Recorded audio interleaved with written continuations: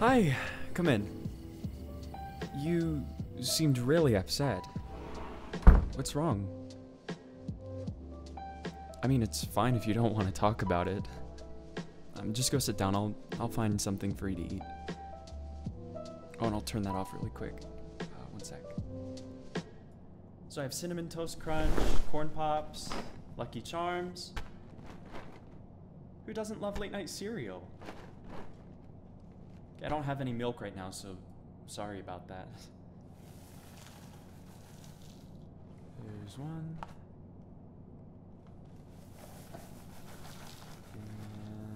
And two.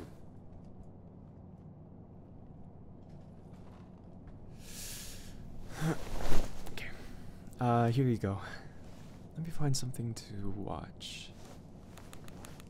How about Nile Red? His videos are pretty relaxing. There's not like a bunch of background music or anything. Okay. Yeah. A couple years ago, after this one, we can watch the one where he turns gloves into grape juice. Yeah, plastic gloves. Stronger and shatterproof. My main reason for making it, though, was alright, get over here. What, you were so adamant to hold me in the taxi? What's the matter now? Did you know you need 8 hugs a day to have a healthy mind? Forget about that. I also really wanted to make some larger ones. Hey, Every time I tried it, I just noticed that you need a hug. So get over here. And they just became really warped.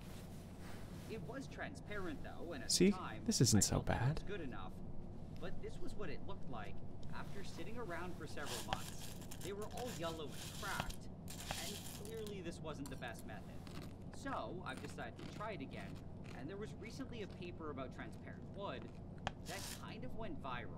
I'm not going to be using their method, I like though, that sound. and I'll mention a few reasons why throughout the video. Instead, I wanted to try something from And just a little bit of ASMR for you. which was actually 2 years. Are you into that stuff? Before my first attempt. I have no idea how I didn't find this back then, but it seemed to avoid all the problems that I ran into. I don't know how people could sit down and make that for so What I long. needed was a piece of wood, or more specifically, a piece of balsa wood. What was nice was that I was able to find it at a local art store, and it But was it is already cool. made into a thin strip. For the thickness of the strip, I went with 1/8 of an inch, which was about 3.2 millimeters. The first thing that I had to do was cut it using a knife, and I made some small squares that were about 2 centimeters by 2 centimeters. This size was kind of arbitrary, but I figured it was best to start small and then scale it up. Now on a quick side note, a lot of papers, including the one that went viral, made the pieces a lot thinner, and they were usually at most 1 millimeter. I felt that was way too thin though, and at that point, it was getting closer to being paper than wood. Also, the last time that I did this, the pieces kind of fell apart, and I was worried that it was because I made them too thin. But anyway, Made when I was myself done a smaller cutting them, bowl. I dropped them onto a dish. Yeah, I and ate a put them while in an ago, but I oven to didn't want you dry. to feel left The out. paper said to keep it at 105°C for 24 hours to get rid of any moisture in the wood. I think they were already pretty dry though, and when I pulled them out the next day, they looked exactly the same. Now, what I had to do next was chemically treat the wood and remove something called lignin, and I also had to bleach them white. In my last attempt, I pulled out the lignin using a boiling solution of sodium sulfite and sodium hydroxide, and then I bleached it using 30% hydrogen peroxide. That method seemed to work okay, but I didn't find that it was very efficient doing it in 2 steps. The method that I wanted to try though used sodium chloride, which was able to do both at the same time. Also, in general, it's a lot easier to buy sodium chloride. You don't mind if I give you than some it is scritches, do you? concentrated hydrogen peroxide. At least here in Canada. I mean, it's the least I can anything do. above 30% peroxide is controlled because it can be used to make explosives, and if you do manage to buy it, you can sometimes end up on a list. This is very different than the sodium chloride, which has little to no regulation, and you can just buy it online. The reason that it's still available, though, is kind of unfortunate. It has a legitimate use as a disinfectant or cleaner, but more often than not, It's sold as some sort of alternative medicine. People use it to make something called Miracle Mineral Supplement, or MMS for short, and they claim that it can cure everything from cancer to autism. The only problem, though, is that at least chemically, it's kind of similar to drinking dilute bleach. There's no real evidence that it does anything besides destroy your insides. So now, just like that other time when I bought cyanide almonds, I was a bit conflicted because I didn't want to support a market like this. However, it was on Amazon, and it was by far the cheapest and easiest way to get it. So, when it eventually arrived, I was able to put together my wood treating solution. According to the paper, I had to make a 1% sodium chloride with acetate buffer solution with a pH of 4.6 at 80 C. At first glance, this kind of seemed like a complicated and maybe hard thing to do, but it was actually relatively simple. To put it together, I started by adding 125 mils of water, followed by 1.67 grams of sodium acetate and 1.15 mils of acetic acid. Let me take your bowl first. I then turned on the stirring, and when all this had dissolved, I was already almost done. I only had one more ingredient to add, which was 1.3 grams of the sodium chloride. When all of this had also dissolved, I'm back. And waited for it to get to about 80 C. As it warmed up, the acetic acid was slowly reacting with the sodium chloride and releasing chlorous acid, which quickly broke down into chlorine dioxide. When it eventually got to 80 C, I turned off the stirring and I dropped in the pieces of wood. Wait, don't worry about it. I did my best to spread them out. You have absolutely nothing to worry about tonight. There just wasn't enough space. So, I poured everything into a bigger beaker. I don't know what's troubling you, but you can forget about it right now. I got you.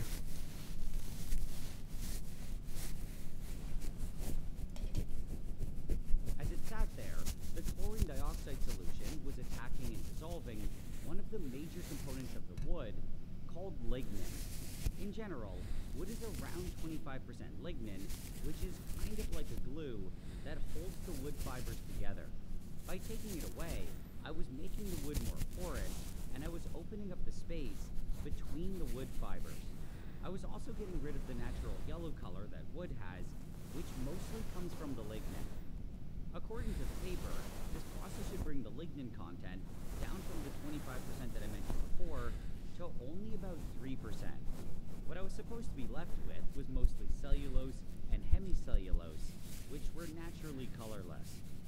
About 7 hours later, they eventually looked almost completely white, and I felt that it was done. So I pulled them all out, and I dropped them into some distilled water. I then left them overnight for all the chemicals to slowly diffuse out. The next day, I filled another bowl with 100% ethanol, and I transferred them all over.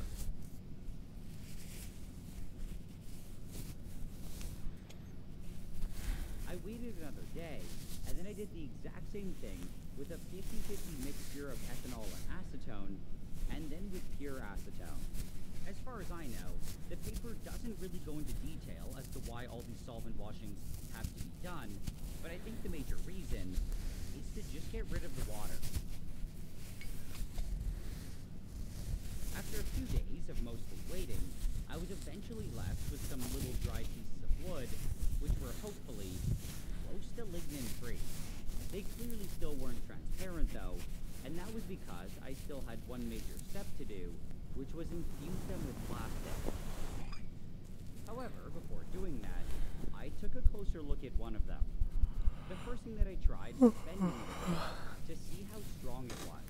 The last time I did this, the pieces all became super soft and bendy, and I was kind of expecting the same thing to happen.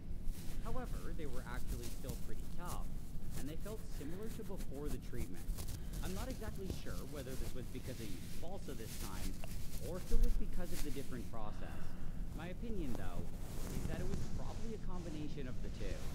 Either way, it was a pleasant surprise, and it meant that it was probably possible to safely make pieces that were both thinner and larger. Something else that I noticed was that even though they weren't exactly transparent, they were definitely more transparent than regular wood. It was still way too hazy to see any details through it, but it was vaguely possible to see something. But anyway, it was now time to try, and hopefully, make it completely see-through. To do this, as I mentioned before, you can turn around if that's not weird for you. I don't mind. And the last time that I did this, I used an epoxy resin. There were at least a few things, though, that I didn't like about the epoxy.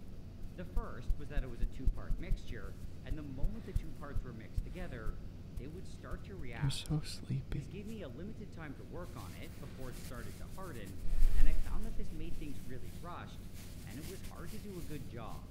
The second, and probably more important reason, is that epoxy has a tendency to turn yellow. This is often because of exposure to UV light, but I kept mine in a cupboard, and it still somehow happened. What I did find interesting, though, was that a lot of papers on transparent wood used epoxy, including the one that recently went viral.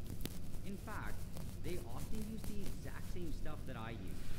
In my opinion, though, this was a major problem, especially considering that transparent wood is supposed to be a potential replacement for glass windows. Windows are constantly exposed to the UV and sunlight, and if epoxy were used, you'd probably end up with a nasty yellow window. This was one major thing that I liked about the paper that I decided to follow. They didn't go with epoxy, and they instead went with something called methyl methacrylate, or MMA for short. When this polymerized, it would make acrylic, also known as plexiglass, and it didn't have the same yellowing issue. Its polymerization was also triggered by heating it, and this meant that I could actually choose when I wanted it to harden. This all sounded pretty good to me, so I ordered some methyl methacrylate as well as an initiator called AIBA. Unfortunately, I couldn't just add them both directly to the wood, and I first had to partially polymerize the MMA. To do this, I started by adding a very small amount of the initiator. After that, I poured in about 50 mils of the methyl methacrylate, and I dropped in a stir bar. I then turned on the stirring, and when everything had dissolved, I moved the flask to a hot water bath. When the temperature got above about 40 C, the initiator was supposed to start breaking down and releasing free radicals. These free radicals would then attack a molecule of MMA, which would turn into a more reactive form, which could attack another molecule of MMA.